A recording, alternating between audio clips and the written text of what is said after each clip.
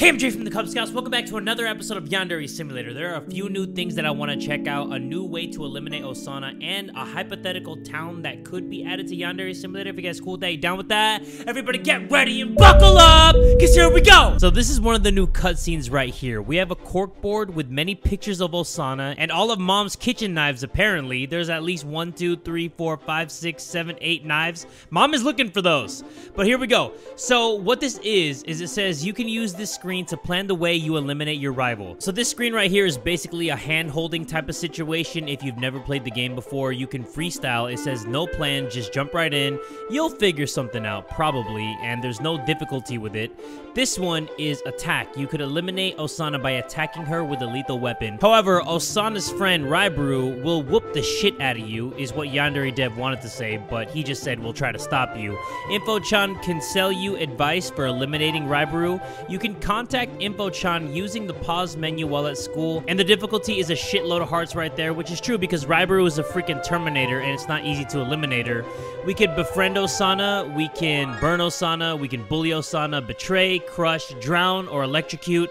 That's just a cool little screen that we can get into right now, especially if you're a newcomer to this game. But one thing that we didn't see on the corkboard is there's a new way that we can try to eliminate Osana, and I'm going to show you all right now. So while we're waiting for Osana to get to the spot that we need her to go to, one other thing that's been updated to the game is that we can actually throw things now. Not just toss things like we're in preschool. Like, we can actually throw things like we're a Major League Baseball player, and I'm going to show you all what I mean right now. So I'm going to pick up these bang snaps and hold right mouse button to aim. So here we go. We have a subtle throw. I think this is the throw that we're all used to, right? Right there, you know? Just tossing it like we're feeding ducks in a pond. Or we can do the cool way. How do I do the cool way? Hold on, this is the lame way. This is the lame way. This is not the J way. Hold on. How do I actually throw it like a cool person? I'm just tossing these freaking pebbles, dude. Okay, I know how to do it now. So instead of tossing it like this, we go overhead, baby, and we can just go, oh, bitch, you like that? You like that? How you like that shit, huh? You like that? You like that? You like that? You like that? You still walking around like that? I'm literally just standing here. Oh, there's Great Value Bijou Mike. Hold on. Take that, take that, take that, take that. What else can we throw? Can we throw these stinky shits right here? Please tell me we can throw the stink bombs, because that would be OP. Let me see. Can we throw it? We can throw stink bombs. Hold on, let me throw this freaking gas for that ass. Oh, yeah, run away from them stinky shits, bitch. All right, so we can throw the bank snaps, we can throw this, and boom, pink eye. Bro, I wish we still had matches. That would be such a cool way to light somebody on fire. Like, we just pour gasoline on the floor right here, and then we just throw a match and just go boom, and just light somebody's ass on fire. That would be one of the coolest ways to eliminate somebody in this game, hands down. Wait, we can only toss the car battery? I want to throw the car battery at somebody's head. Like, come on now. Imagine we can throw a knife, everybody.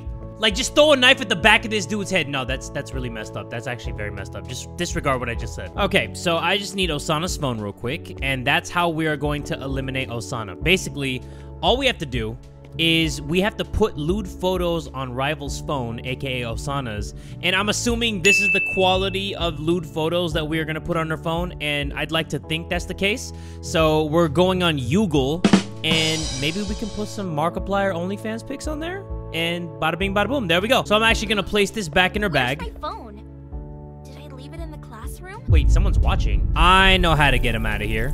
So let's get this, teleport to class, and throw these freaking stinkers at their face. And what?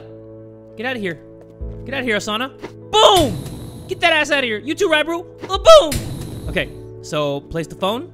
Bam. And there we go. So the aiming thing did come in handy, and I'm just gonna throw it at them because I'm a freaking douchebag. Okay, Osana went back to her phone. It was right here the whole time. Yes, it was. All right, so now I am going to be the snitch that I am, and we are going to report that ass. The guidance counselor enters your rival's classroom and says that she needs to speak with her. May I see your phone for a moment? What is this? Would you care to explain why something like this is on your phone? What? I've never taken any pictures like that. How did this get on my phone? So I guess that's it, everybody. I mean, that's all I really wanted to check out besides the hypothetical small town that could be in Yandere Simulator in the future. But I actually thought there would be a little bit more depth to the lewd photos thing. Like, I actually thought maybe you can have, like, a selection. I mean, not like an actual selection because nobody wants to see that shit. But I'm just talking about maybe you're like, okay, this type of photo, like some stupid stuff. Like, make it a funny mini game or something where like you get to choose between some like seriously like stupid photos that you can put on Osana's phone, like something that'll make you hee hee and haha. And something that Yandere Dev definitely needs to put in the game is the matches. Like, we need the matches back, because if we have the ability to throw things, excuse you, you one-eyed freak, if we had the ability to throw things, we should have the ability to just like aim and throw the match right on the gasoline. That shit would be one of the coolest things ever in this game. So before we check out this new town, I just want to give everybody a reminder of what the old town looked like. And goddamn, I didn't realize that this room sucks so much balls. Like, Yanchan's parents must have hated her, because look how sad this is. No wonder she wants to kill for love, because she just doesn't get any. So I'm gonna check out this old town right here, and I want everybody to remember what this all looked like. Like, remember how she's like hunchback over her bike? Like, it looks like she's in pain riding her bike to school. And there you go. She's not even on the seat anymore, and she's like, whee! She really looks uncomfortable right now. Like, her shoulders are rounded. I'm pretty sure she's taking this bike to the nearest chiropractor or maybe even a masseuse to just get her spine elongated.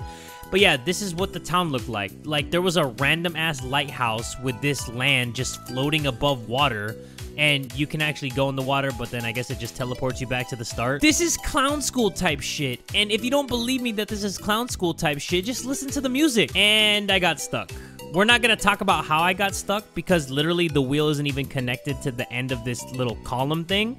But yeah, this was the quality of the town back then. And it even says longest wheelie, like Yandere Dev. Nobody's freaking doing a wheelie in Yandere Simulator.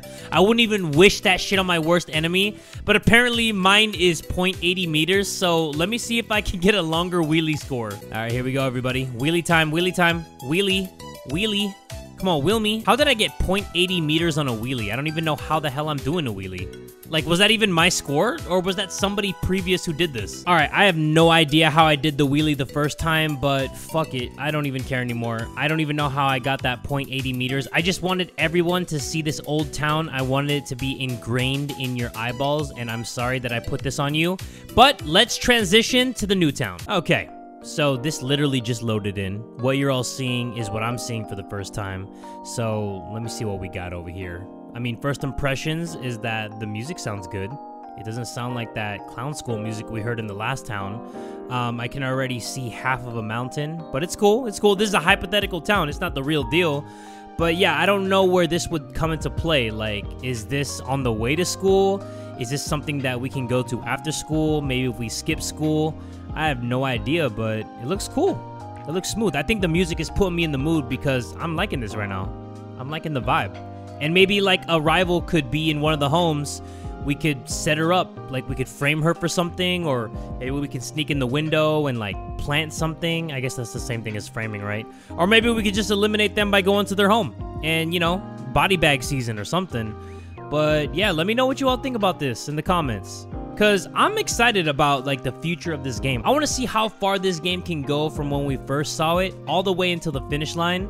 And if you add something like this into the game, it just adds more layers to something that's outside of school, like going into town and buying some supplies, or, you know, maybe working here. Yeah, like we can work here instead of that cafe mini game. Maybe we can like put together some sushi and like do it in a 3D way instead of a 2D way.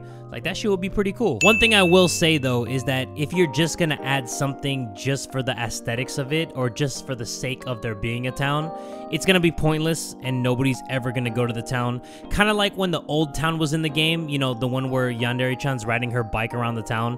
Nobody ever went to that town, aside from the first time of going to the town, because you're like, oh cool, a town? Let me see what's in the town. And then you realize the town is dog shit and you never go to it again. If this is the town that's gonna be in the game and there's nothing to do here, like there's no people existing, or there's no rival here that you can eliminate them, or maybe gather some information about them, or a store where you can get some money for like weapons, or I don't know, an outfit that you need, or just any reason to come to this town, nobody's ever gonna come to the town. So there's gotta be a good reason to come to the town. But yeah, let me know what you all thought about this episode in the comment section down below.